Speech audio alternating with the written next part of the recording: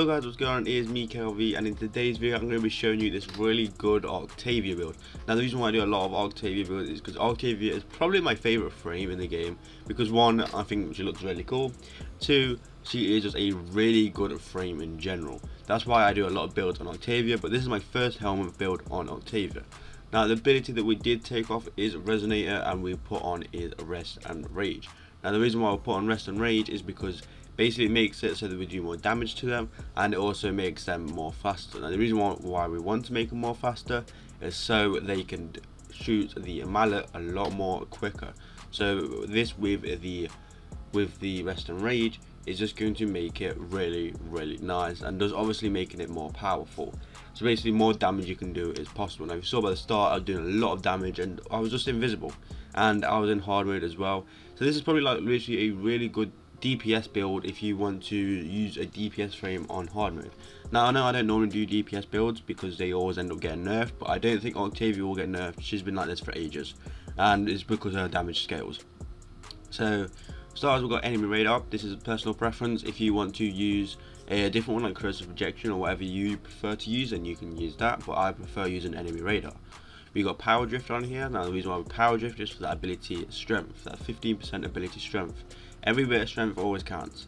So next we have auger reach, so that gives us a 30% range. We also have a bunch of auger mods on even on our melee weapons, and we're going to be showing that in a bit. So we get that 120% energy spent on abilities is converted to shield. So we're always going to be getting shield because we're always going to be using one of these abilities.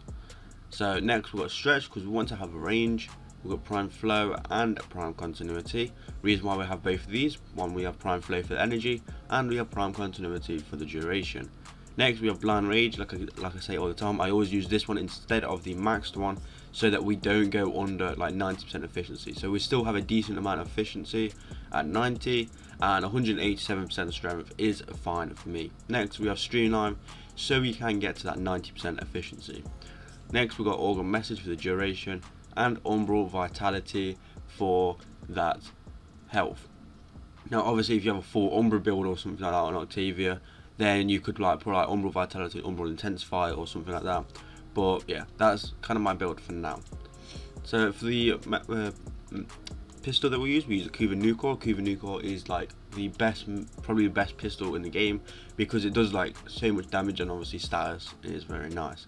So first off, we've got Hornet Strike on here for the 180% damage. We have Anemic Agility for 90% fire rate.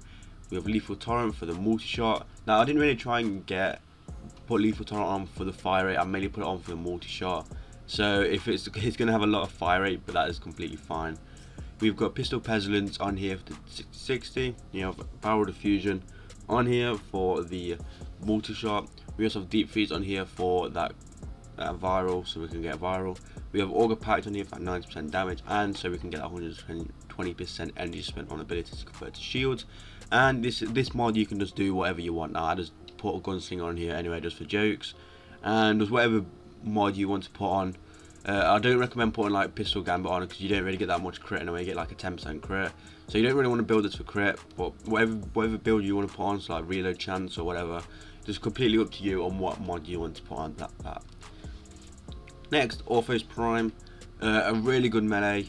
Anything that has decent slash and viral is really good at this current moment. It might get nerfed in the future. I believe they're changing on how status is working in the future. So just take that with a grain of salt. Take this build with a grain of salt, because it might not be working in a couple of months' time if you're watching this. So we've got Condition Overload on here for the basically like melee, so we get more melee damage, because every time we get a status effect on a person, basically every time you get a status effect on an enemy, so for example you get slash and viral, that is 240% melee damage right there. So just basically you get more than just having like sacrificial pressure or having prime pressure points. So just having a condition overload is way more better than having any of that, and it doesn't take as much slots. So if you see here, it doesn't take as much to upgrade. It does take more slots, but yeah, it's a really good mod to have, so I recommend having it. So Virulent Scourge, so we can get that toxin. We also get more stat strengths. We have Healing Return on here, because this is a mod that you need to use in hard mode if you want to stay somewhat alive. We have Weeping Wounds on here for the status chance, so that is just a really nice mod to have. Prime Reach on here for the range. We have a Berserker for the attack speed, Blood Rush for the crit chance, and a Vicious Frost for the cold. Now the reason why we'll go with Viral Slash, like I said earlier, Viral Slash is really OP. Now the little kid that we use is Zenoric. Now the reason why we use Zenoric is so we can get energy really easy. We've got Energize and Dash. Basically that's really it, just to get energy really easy.